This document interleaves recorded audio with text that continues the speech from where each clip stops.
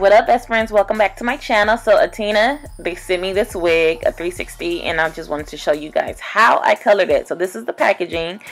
You get a stocking cap, an elastic band, and the wig, of course. All right, so let's get straight to the tutorial. I'm gonna use 2 boxes of Dark and Lovely. I will leave the color and where I got it from down below in the description box. So you only need 2 for this tutorial. Okay, you need an applicator bottle and your color and developer, of course. So that's the color and that's the developer. We're not going to use that because I'm going to use clear developer. So you want to take your color, pour it into the applicator box. You want to do this for both of the boxes, okay? And then you're going to get this high lift booster in both of the boxes, all right? And so open it and pour it into the bottle as well, all right? And so because I want a good decent amount of lift, I'm going to take 40 volume developer, but in clear liquid form, all right? And I'm only using that because I wanted to lift more than 4 levels, number 1. Number 2 is that the clear developer is liquidy, so it'll go through the hair easier than a cream would, so it's easier to spread out, okay? If you wanted to be very precise, I would say use the cream, but because this is just like an easy fast application, I'm just going to use the clear. So I'm going to mix everything together and I am going to go ahead and apply this on the wig. So I already know I'm going to get asked, how much developer should I put in the bottle, Sin? Well, you want to put the same amount of developer that was in the small developer bottle that I just tossed away into the big bottle, okay? So there's going to be measurements, ounces, that's going to be on that small bottle. Look at the ounces, and then you want to multiply it by 2 because you have 2 bottles. If you're going to use 3, you want to multiply it by 3 and then just add that into the bottle, okay? It's super simple, super easy. And so right here, I'm just going to apply the color and just massage it into the hair so I can make sure that it gets on every strand, and so it won't look like a harsh line. I'm just gonna fade it upwards. If you want to do this for, if you want this color for your entire wig, just put it on all the hair. You're gonna need more than 2 bottles, but 2 bottles was cool because I did like a little ombre looking joint, you feel me? Now this is box dye, so it's only going to lift to a certain amount. You will have to do this step multiple times in order to achieve the color that's on the box, okay? Granted, I only left the color on my hair for about 10 minutes before I washed it out because I didn't want it super blonde. It could get there, it could get lighter if I probably left it on for the whole duration of the 35-40 minutes, but I didn't do that.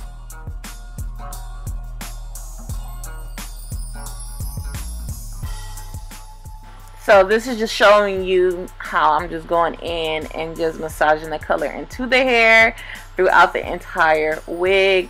And like I said, 2 bottles was just enough for a 24-inch wig. I believe this texture is water wave. I'm not sure. I will definitely leave the information down below in the description box for you guys because this was a bomb wig. And if you want to achieve this exact same hair color and texture, I would suggest definitely ordering it because the hair held up pretty good.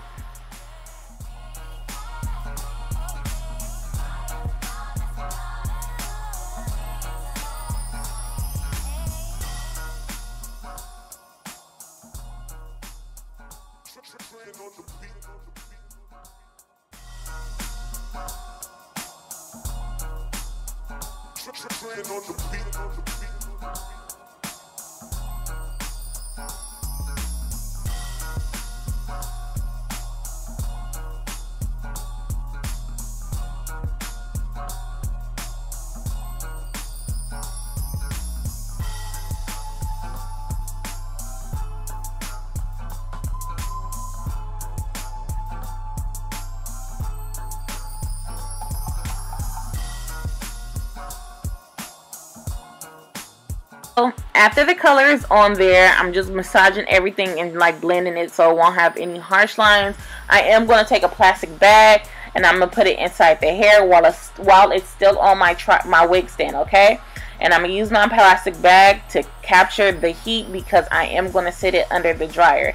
That's the reason why I said I only had the color on there for 10 minutes because I use heat to help process it, alright? So after you let it sit under there for 10 minutes, mind you, watch your color job because you want to make sure it's lifting to the lift that you want it.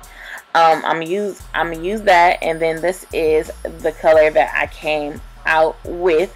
Like I said, if I wanted it lighter, I could have left it on there.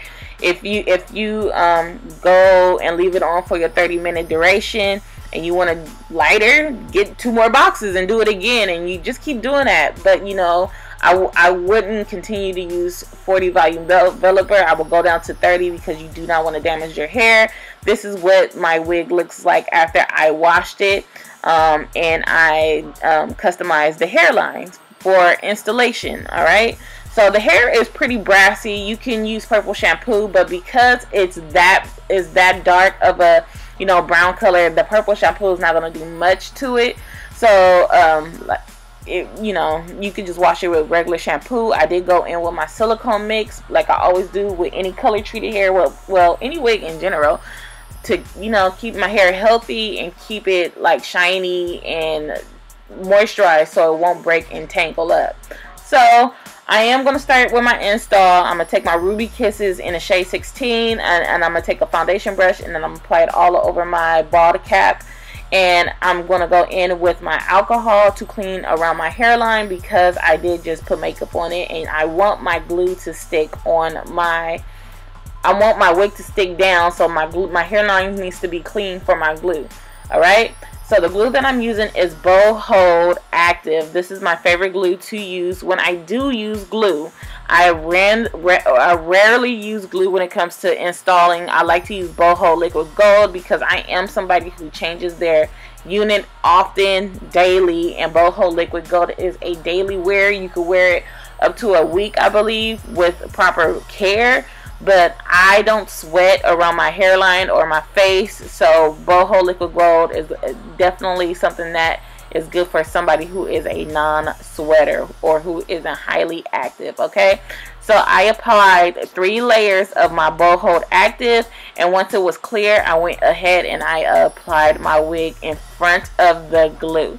So you want to apply your hairline in front of the glue. Do not press your lace down into the glue until you are sure this is where you want your lace to sit, because once you push it down, it's a done deal, girl. It ain't no moving that. And you want to pull it in front of the glue because when you cut off your lace, you're going to cut off a little bit of hairs, which is okay because I feel like it gives a character and it kind of customize your hairline to your natural hairline. But also, you don't want to, you know, have too much lace exposed, and then you also don't want your lace behind the glue because then it'll get hard for you to clean up. All right, so I'm gonna take my eyebrow razor and I'm gonna just go ahead and cut off the lace. And one thing I like doing is I like cutting my stocking cap to my hairline shape, my natural hairline shape, because when I go in with the glue, I go in with the glue and apply it to the shape of the cap that is the shape of my hairline. So when I cut the lace off, it's already the shape of my natural hairline. So that's the reason why, you know, like people be like, oh, your hairline looks good. Well, it's my natural shape of my natural hairline. So I like doing that, and maybe you guys should try that as well. Like, but if you don't have a hairline that has like a shapely hairline like mine, you could create your own. Alright, so I'm going to take my spritz and my baby hair brush, and I am just going to go ahead and lay down my baby hairs. And that's about it for this video, you guys. This was super easy, a super easy tutorial. I think this wig took me about 45 minutes to like complete because I did sit it under the dryer after I completed customizing it. And then maybe another 20 minutes to apply the wig. But other than that, the hair is still super soft, and I'm still wearing this wig to this day.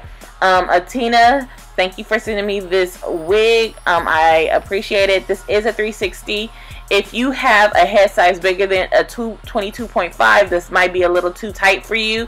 Maybe, I don't know if the company do have bigger sizes. You can always ask them, message them, or look on their website. I will leave all the information to this wig down below in the description box for you guys, so you can go ahead and take a look at it. But yeah, because this is the 360, you can pull it up into a ponytail. I did a half up, half down, and I wore it down as well. So yeah, this was a little vibe, and this is an all year round wig color, hair color. You can wear it fall, spring, winter, summer, all throughout the year, and it's going to look cute on you. So until next time, bye best friends, and don't forget to follow me on my social media platforms. Okay, bye you guys.